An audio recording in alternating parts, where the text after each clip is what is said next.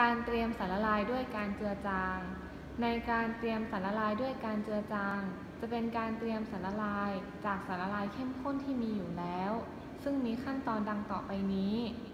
1. ค่อยๆเทสารละลายเข้มข้นจากขวดลงในบีกเกอร์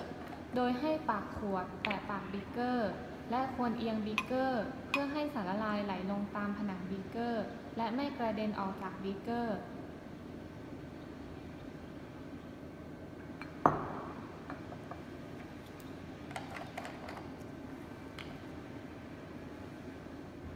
2. กลั้วปิเปตก่อนทำการปิเปตสารละลายเข้มข้นด้วยน้ำกลั่นอย่างน้อย3 ครั้ง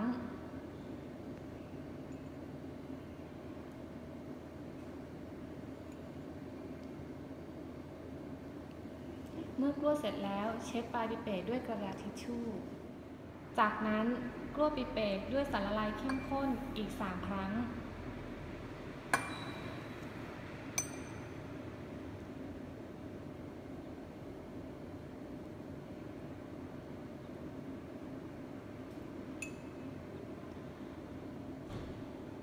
และเช็ดปลายปิเปตด้วยกระดาษทิชชู่ 3. ทำการปิเปตสารละลายเข้มข้นโดยบีบลูกยางให้ลมออกก่อนและต่อเข้ากับปลายด้านบนของปิเปตซึ่งในที่นี้จะปิเปตปริมาตร5 มิลลิลิตรโดยปิเปตจะต้องตั้งตรงแล้วดูดให้เกินปริมาตรที่ต้องการขณะดูดสารละลายปลายปิเปตจะต้องไม่แตะก้นภาชนะ 4. ปรับปริมาตรของสารละลายเข้มข้นในระดับสายตา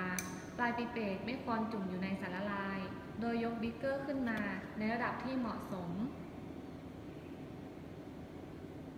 5. ปล่อยสารละลายจากปิเปตลงในขวดวัดปริมาตรโดยให้ปิเปตตั้งตรงและแตะปลายปิเปตบริเวณที่ปิดฝาของขวดวัดปริมาตรเอียงขวดวัดปริมาตรเล็กน้อย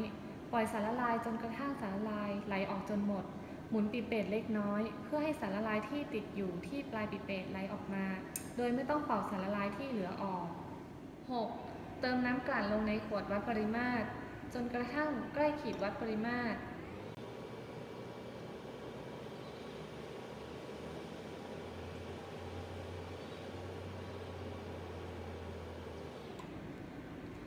จากนั้นใช้หลอดหยดในการปรับปริมาตร